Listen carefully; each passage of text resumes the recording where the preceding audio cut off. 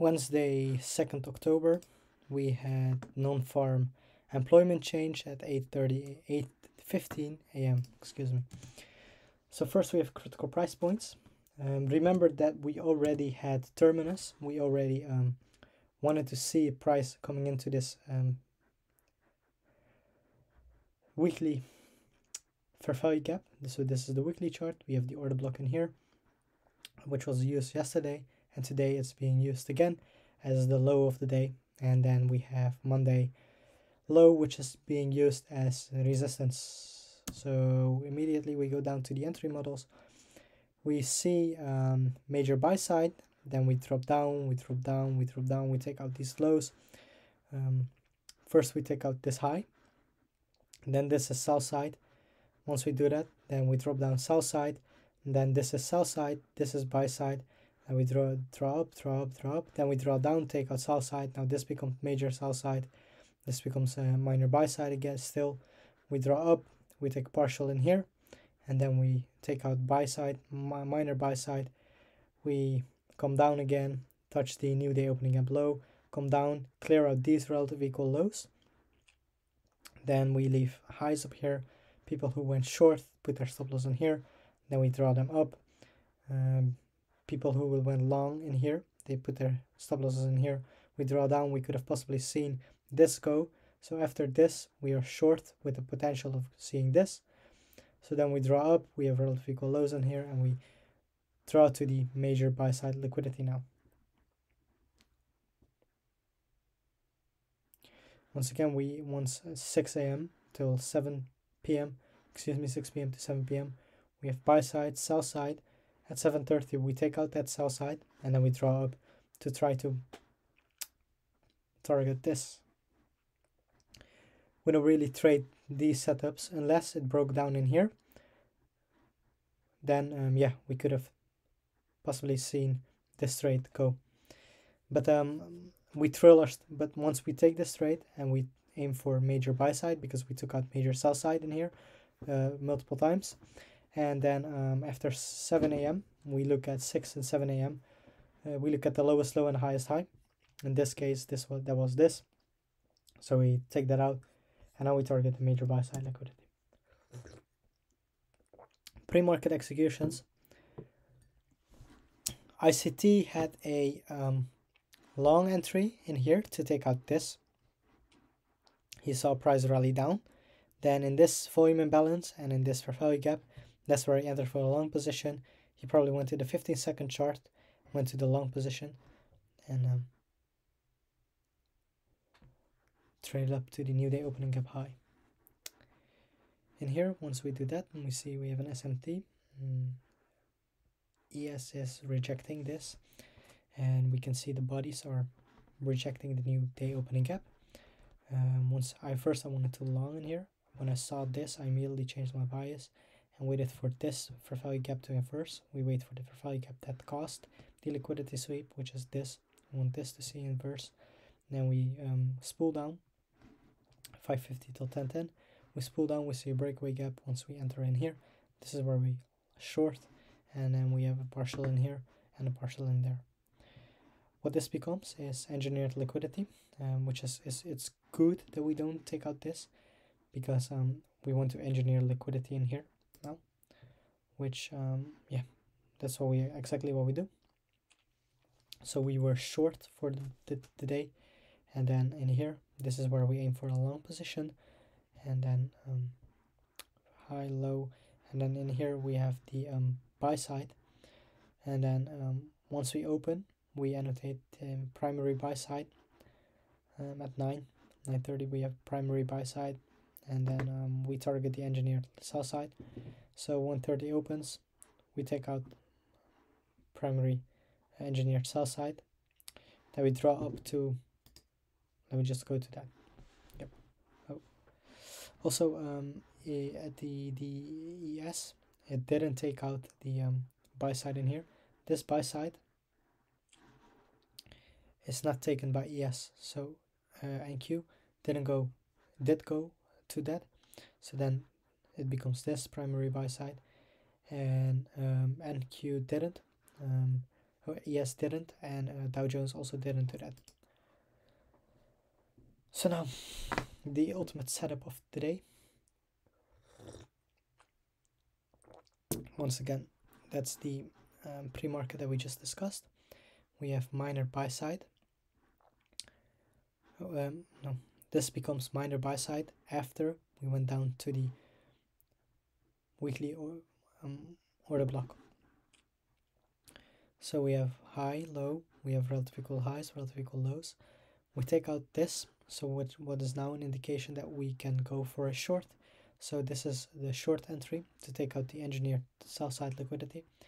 So we trade this with high conviction, and I expected this to inverse. So when I saw this value gap in here and this breakaway gap in here, and we had an institutional order flow entry drill, we went down, we found support at the resistance at the new day opening gap high, went down again, then 9:30 opens. Once we open, we trade to the midpoint of the opening range gap. We had a 29 handle opening range gap today, which we trade to. Bodies are respecting the new day opening gap low. We trade lower, we finally create a first for value gap. And once we trade into that for value gap, first for percentage for value gap, then we trade lower. We see sell side, we take a partial in here, we take a partial at the order block. And the ES went down to primary sell side liquidity, and NQ didn't. So once we leave at the macro time, we leave a breakaway gap. We draw down into this for value gap. The consequent encouragement is never engaged. Look at the bodies.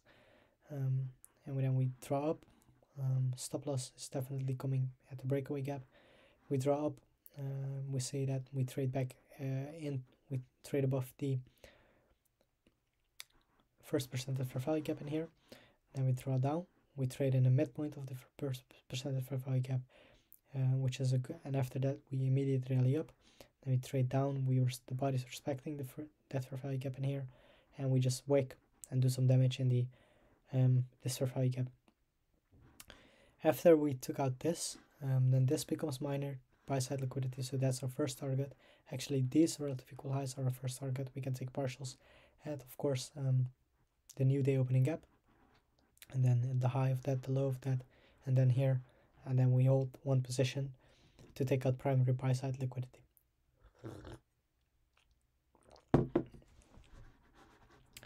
In here, we form a 50-minute fair value gap with this price entry in here, with this price rally up in here. We have a seek and destroy, high, low, highs destroyed, lows destroyed, highs destroyed again, lows being respected. Then we trade up, we take out this buy side, then we can expect a pull down to where? To this 50-minute fair value gap, this 50-minute order block. We turtle soup that, we take out all the sell side, all the people that went premium, that went long in here after they saw this price run. We went up, and then to take out this primary buy side liquidity, once we went up, we did it with an inefficiency. That's where we could have add to the trade or enter a trade, or still, we could enter the trade and then take out this buy side liquidity. Then we move down. We spend a lot of time in here. We do that because ES never went down to primary buy side liquidity. It did went to down primary sell side liquidity, but it never went up to primary buy side liquidity. So it spends time in here to give ES that opportunity. This is the lunch, and after this we take out this low.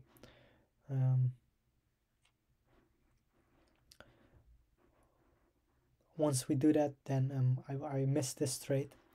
I didn't want to engage in this. Maybe if I have the 50-minute second chart, I also need to look at what ES did at this price tag. I forgot. I'm going to do that now. And then hold on, I'm going to do it.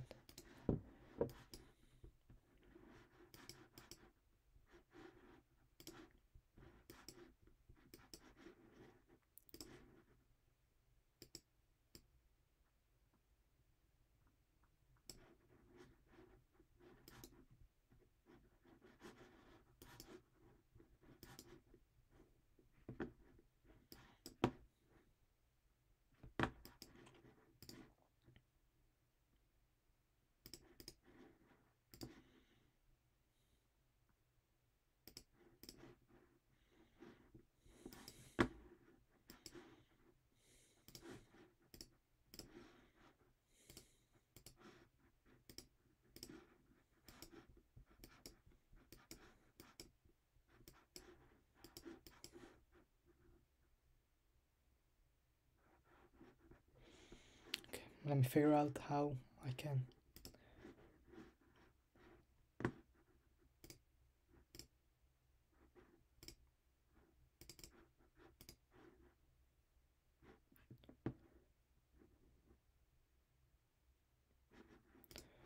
Share screen.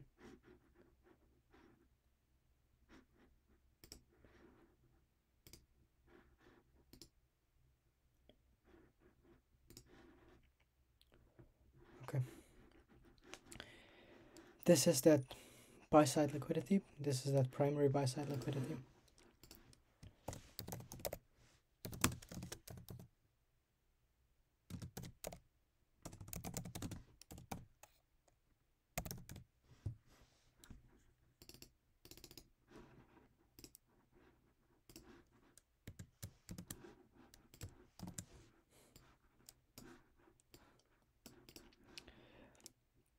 This is 12:25 a.m. and here we can see the SMT. We take an SMT at 12:13, and then this high till 12:13, 12:19. Yeah, no, it doesn't matter because look. This is what is important, is that at ES we keep engaging that sell side. Here again, here again, here again, and then in here 12:30 we finally break down, so we definitely don't have a willingness to trade up to this. And here this is all protected. It's all protected, and here we engage it once, we engage it twice, and then we spool down. So after we see this, then this is a high probability trade to then trade lower.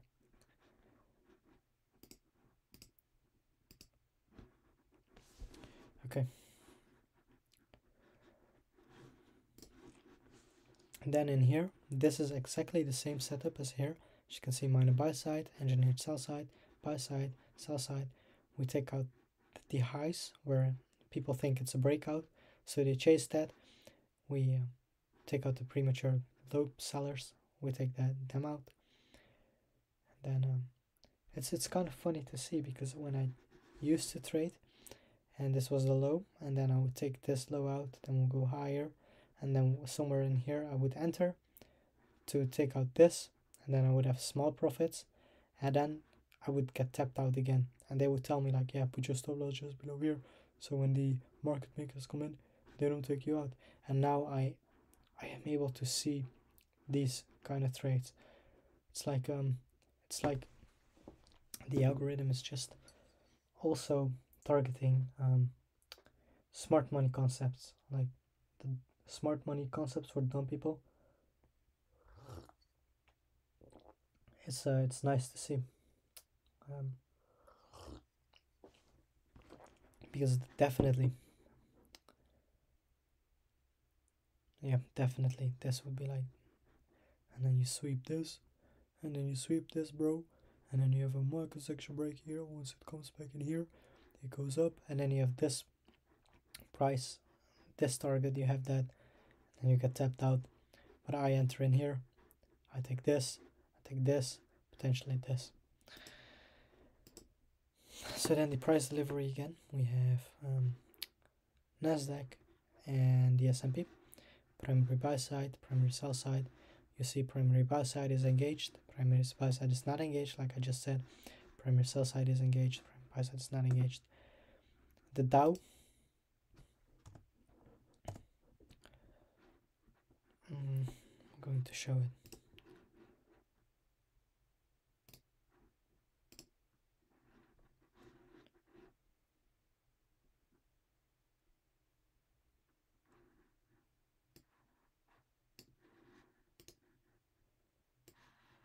Oops.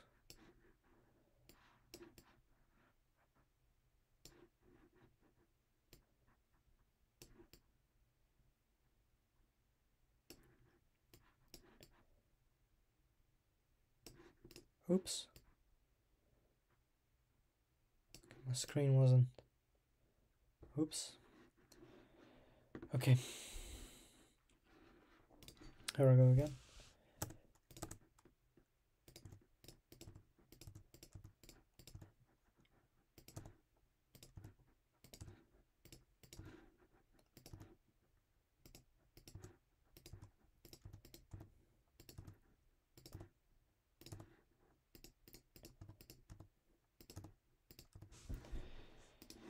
So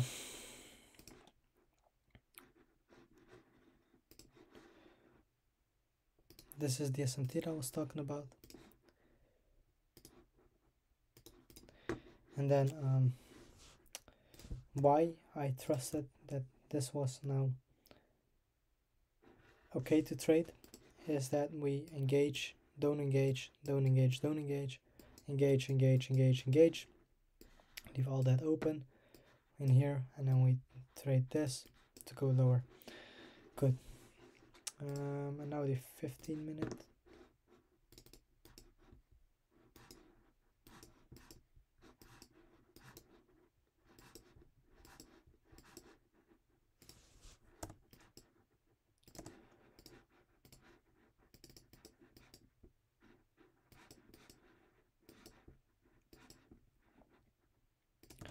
Take a look at this. The SMT was here, here, and now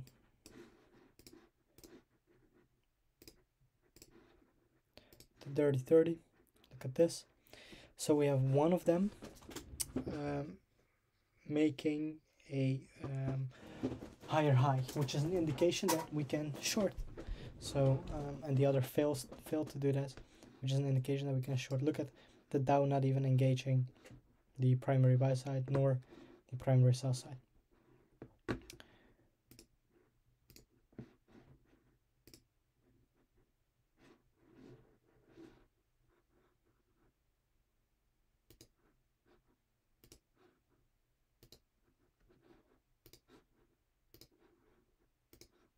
I hope it's all still able to see. So then the price points in here, it was just a range bound day, but it was really easy to trade. It was just amazing to trade. I'm astonished. I'm not doing this again. Exactly. So thank you for watching.